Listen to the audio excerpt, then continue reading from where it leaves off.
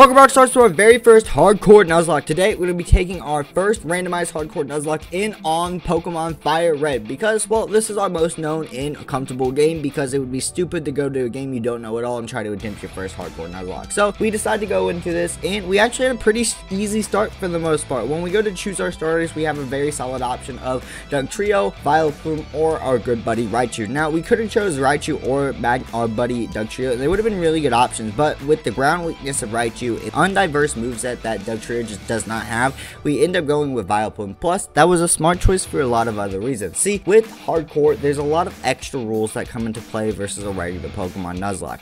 In Hardcore Nuzlocke, you cannot use healing items while you're in a battle itself, in a Pokemon battle at all. You're just not allowed to. So, there's a couple things that you need, and that would be healing moves. Healing moves are the easiest way to actually heal during battle, and the only way, because you can't use anything in battle to heal. Nothing but held items and things like Giga Drain or Recover. Those are your best way to get through this. Plus, starting off with Vileplume also gives us Stun Spore, which makes it really easy to capture Pokemon. So, we get our Pokeballs, we start our Nuzlocke, and we get training our Pokemon. So, it goes off pretty well at the start. With having Vileplume makes it a lot easier because it gives us just a big advantage, so we don't have to worry about healing outside of battle. We catch ourselves a Kakuna in our first route, which makes it nice having a bug type on our side, but that kind of continues when we end up running into a Volbeat for our next encounter as well. But that's all good. By the time we end up getting to Route 2, we run into our last encounter for Viridian Forest, which is Poliwag, who comes into big play because when we get to Viridian Forest for our encounter over there, it's a really big play for us because we actually end up running into a Salamence for our encounter. So because of Hypnosis on the Poliwag, it actually gives us the big chance to actually capture the Salamence, because without the Hypnosis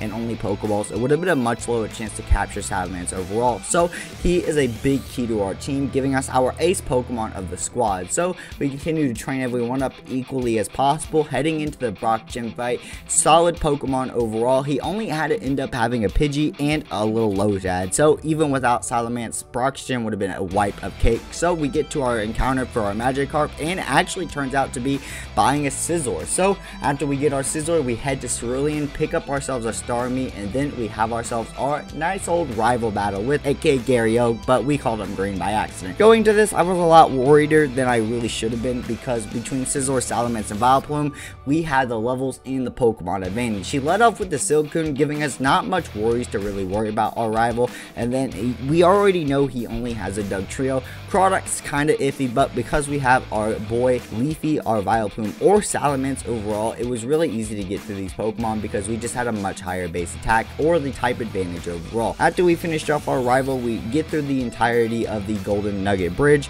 and we get to Route 25 where we run into our next encounter before Bill's, a Milotic. Milotic was absolutely fantastic. Not only was this just a better water type than having Starmie, who was a water psychic type and alright overall, but he could learn Recover as well as Starmie, so it made him a much better Pokemon. So since he could learn Recover, we instantly started training him, getting Milotic up as much as possible. Being a water type with that much hitting power and a special defense tank, it was a much better placement to focus on Milotic than to ever try to focus on Starmie. So after that, we decided to get Milotic up, head into the gym, ready to get our second gym badge against Misty. So we take down all the trainers with our boy Salamence. Going into the gym battle, I was a lot more worried because this was the second battle. You know, the first couple can be really easy, but if you have the wrong mons, it can kind of send it out of the way. So we go into the battle being ready, and it was not that big of a deal. Leading off with the Azumarill, Misty we knew wasn't going to be as big of a threat. Azumarill usually is huge power, which makes it somewhat of a big deal to fight sometimes, but without it in randomizes, it's completely useless. It can't do any damage at all, so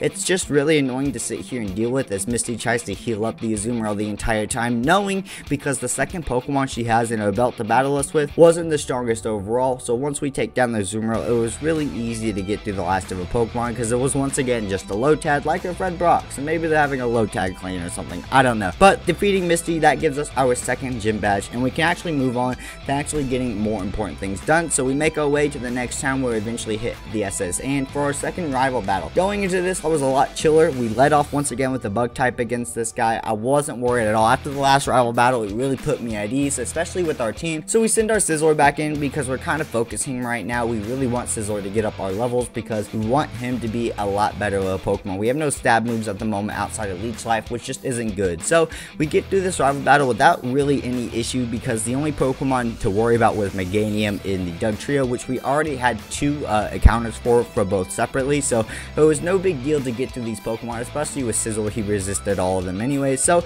we defeat Gary in our rival battle, and we head up to the captain to help him out with his little sickness, and then we get our cut, and we can actually head into Lieutenant Surge, which was, you know, this is my least favorite gym out of all of them here in FireRed, because this stupid puzzle right here has got to be my least favorite puzzle. I mean, you just sit here and just spam buttons. Like, I've got tricks and patterns to it every single time, and it just never works out. It's just a complete luck game, you know, it's all RNG to get it. But once you get there, you finally get to battle Surge, and then we lead off with our boy Vileplume, which does really well for us until we realize that we can't switch out because of Arena Trap. Because it's a Psychic type, this really puts us into trouble, so we tried to stick in with Mega Drain, giving us our HP back for everything, but it was too fast, and it ended up taking down Vileplume. Losing Leafy was a bit of a struggle. It really hurt us in the long run, so we decided to send out our Scizor instead to get this going, because we resist it as a bug type. We don't have anything super effective, but being a physical attacker and Leech Life being good on Kadabra, it came out on top. Once again, we have a Starmie, another Psychic type, so we continue with our Scizor using Pursuit and Leech Life, hoping that we could get through. Now Surge tries to fight back with a couple super potions, but Scizor was a bit too strong, and it ends up just pushing through, because the only thing left seems to be an Electrode. We decided to go ahead and probably send back in our Milotic, because Electrode's never been one to really worry about for electric types attack. We can't heal in battle, and with our boy low Scizor, we don't want him to deal with any special moves because he's a physical tank and not a special tank. So we send in Milotic because it's going to wipe through. We don't have to worry about anything at most Sonic Boom or Explosion, but R could take it. After that, we head over to the continue area towards Rock Tunnel, where we're going to get our next encounter over in Route 10, I do believe. So we get there, and it is a Grumpig. Grumpig was actually a really decent addition for us. Not only is it good because Grumpig is a Psychic type, it's a Pokemon typing we don't have at the moment, but it's a bit of a bulkier Pokemon. It's not got anything crazy, but we capture that Pokemon and we head into Rock Tunnel. Once we get through Rock Tunnel, we eventually come out onto Lavender Town, where we don't get any encounters, so we head left and we get our next encounter before Saffron and Celadon, a Pupitar. We capture the Pupitar, which was a great addition to our team. Adding that guy was a big importance. Getting a future Tyranitar a possibility was a massive key. So after that point, we decided to really train up Grumpig and Pupitar as much as possible. We really pushed them to try to get them as higher levels that we could without pushing the level limit, getting them equal to the team, because we know we had a lot of big battles coming up. You know, outside of Saffron, we had the entirety of Celadon City, where we would have to fight Giovanni and Erica, both for the 4th badge and to continue on. And then after that, we'd have to fight Giovanni again, and as well as Koga and everything else. So we had a lot of stuff coming up, and this is usually the point in the game where I got a bit iffy. You know, every time you go in to fight Giovanni is usually where I get nervous, because those are usually the points I lose. Giovanni or one of the very last rival battles. Giovanni's scary. You fight him 3 or 4 times, and he always has something up his sleeve, but randomizers make it either a lot easier or a lot worse most of the times, because you don't know what he has, but he always has solid levels, and that's something that you can't just prepare for outside of being equal levels. Once we finally finish up with training, we get into the point where we decide to head into Celadon City, which was really smart of us, because one, we had another encounter there where we could get our encounter from the Eevee spawn. So we decided to head up to get Eevee, and it actually turns out to be a Lairon. Lairon was perfect for us. You know, it was a steel type. We already had one, but it was Steel Rock, giving us a lot of resistances that we didn't have before, and a Tankmon. So we take that Pokemon, and we also decided to go ahead and see if we could get another encounter, and Shuppet decided to be a disappointment. So we went ahead and get Fly for our Salamence. See, Fly was really good for a lot of reasons. Now, not only was Fly good for obviously flying around the map, but we didn't have a stab move on our Salamence. With no dragon moves yet, we decided to put on Fly on him, giving a physical stab flying type move, which was really powerful and would come in really handy for Erica. So once that, we decided we needed to train up Lairon, so we head to the Team Rocket base to train up against the levels under there, because they give them more experience in the wild Pokemon, and they weren't too high of a level, as this is only the first Team Rocket base you take on, so it made it a lot easier for us. We pick up leftovers that we can add to our Milotic for our tank Pokemon. That means we can continue grinding out levels for our Pokemon to get even higher and higher. After grinding levels for a while, we finally decided to go into the gym and take on some of Erica's trainers, not only for the money and the experience, but because we do need to get, you know, the actual 4th gym badge at some point or another. After getting through all the trainers, we finally take on Erica, who was a bit of a toughie if we hadn't gotten a Fly, if I was completely honest. So they lead off with Cardot putting our Pupitar at the back line, not really being able to do anything with it, which really sucked. So we decided that probably the best move was sending Grumpig, see if we get some attack in, but we realized that was bad because it was Dark versus Psychic. Psychic. So we send in our Salamence, our go-to if anything goes wrong. And because of Fly, we were able to take down the Crawdaunt with no issues whatsoever because he doesn't have much defenses overall. The Protect made it a little difficult, but it wasn't much to worry about. But after that, Heracross and Fortress were both Bug, weak to flying, and Fighting types, so also weak to flying. So it made it really easy just to plow through the rest of Erica's team with just my Salamence and Fly. So once again, we fell back on Salamance's back, giving us the win for our 4th badge. Once we defeated Erica for the Rainbow badge, it was time for us to take on Giovanni, which was a bit nerve-wracking. So when we got to Giovanni, he led off with a dangerous Pokemon. Leading off with Salamence was a big key for us to know that he wasn't playing around. So we set up a couple iron defenses. He decided to lock us into this, which was really bad. We couldn't get out of it, but it was just raising our defense against the slacking anyways, so that was really good for us. Overall, this was pretty easy. After we got our defenses up, we just kept using Metal Claw. Not only does it have stab on our Pokemon, but it was the best move for us to use, but it also has a chance to raise our attack stat, which,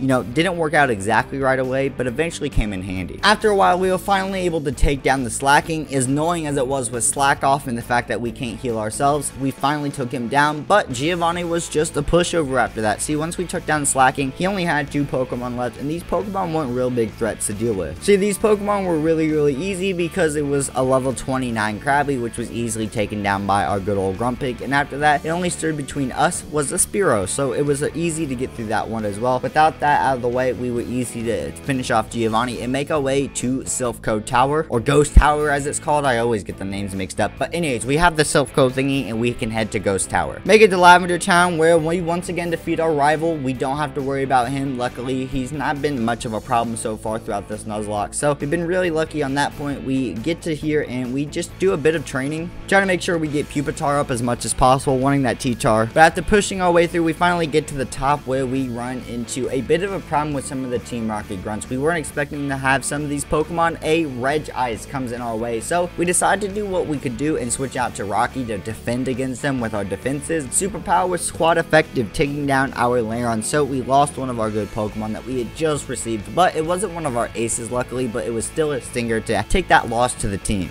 After all that and losing our Pokemon Lairon, we decided to go for our Snorlax encounter and see what we could grab up and add to the team real quick, because we knew they'd be level 30, and it actually turned out to be an Aerodactyl. Aerodactyl was giving me a lot of trouble in the past, so I knew it was going to be a good Pokemon for us to pick up and add to the squad. So we capture it and we name him Pterodactyl as a joke, as Pterodon or Pteranodon. So that was kind of funny, but it was also idiotic. Anyways, let's move on. With nothing left to do in Celadon, we decided to finally take on Saffron City. So we go to the Silph Co HQ and we just go through all the floors out, training all of our Pokemon, getting them as equal level as possible, mainly just preparing for this next Giovanni fight, making sure that we can continue our game and making sure that we just actually had a chance. So the best thing we could do was literally go floor by floor, get all the items we can, and just battle all the Team Rocket members for as much XP as possible. We finally make it to the top floor to fight Giovanni once again, which I was really nervous for this battle. He leads off with the Lickitung, so it wasn't a big threat right off the bat. We tried to use Rock Slide with Pupitar to get him more XP, but it just didn't work out. He disabled our Rock Slide. We go in with Bite a little bit, and they end up trapping us with Wrap, which was not fun for us. So we're going to use probably Thrash because we want the most power as possible. That 2 hits really helps out. Luckily, Confusion didn't lock us into a third one, allowing us to switch out to another Pokemon.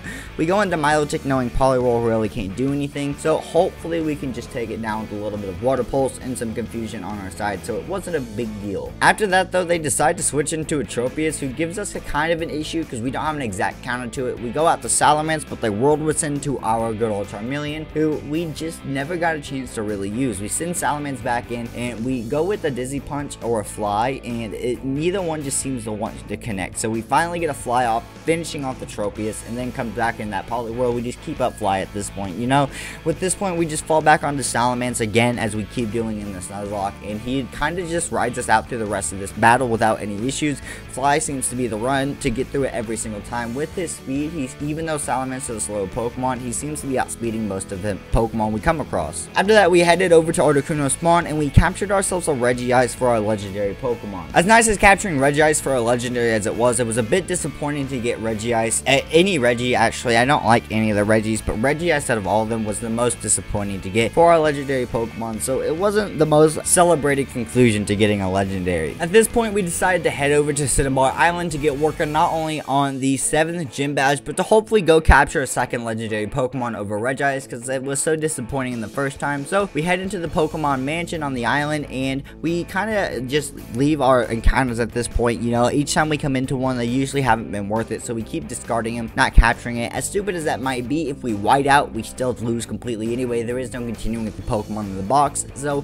as part of it, the rules, it sucks, but it's just the game, so we can't continue. And with them Pokemon being lower levels than our current team, it wasn't worth trying to keep switching Pokemon in and out to training them. We had a solid team. After doing everything else, we finally started to make our way to get to Gym Leader Blaine, and coming up on the fight, we weren't prepared what was coming for us. Leading off the fight was really easy. We had our Pupitar against a Snubbull, which seemed like a really easy win, so we continue using Rock Slide to take down the Snubbull, no big deal, but the Groudon that came up after was not ready for us, so we switched in on an EQ, losing most of our HP, so we go for Surf, hoping to take out the Groudon, but he lives. So after this, we don't have much to do, so we decide to send in our Regis for our defenses, hopefully that he could take a hit and do some damage, but a Hyper Potion heals up the Groudon, and we find out the Superpower wasn't the most effective for this guy, so he ends up bulking up as we try to think of something to do with our Regis, and realizing that there wasn't much that we could do, we decided that we need to switch out. We go out to Grumpig, hoping that some special attack would be really good since he's building up his physical defense, but once again, we get one shot by EQ, and this seems to be a trend. After this bulk up, we kind of go into a bit of a downfall. We tried to send in our boy Salamence, but Ancient Power takes him out as well. After that, we don't have much going for us. Salamence goes down, so we try to bring in our boy Scizor. He tries to do some damage, but he also gets one KO'd. After that, we just have Pupitar and Regis. Regis we send in because Pupitar we know is not going to do anything, and even Regis' defenses could barely take a single EQ. Losing him as well leaves us just Pupitar, who's obviously weak to EQ and not fully evolved, not having a chance to take on Groudon. So we do what we can, but in the end, Groudon takes us out with the EQ, ending our first Hardcore Nuzlocke. Sadly, we couldn't quite get to all the 8 gems of the champion, but it was a good run. We hit that like button, comment, and subscribe if you guys did enjoy, and I'll see you guys all next time, Rockstars. Peace, peace.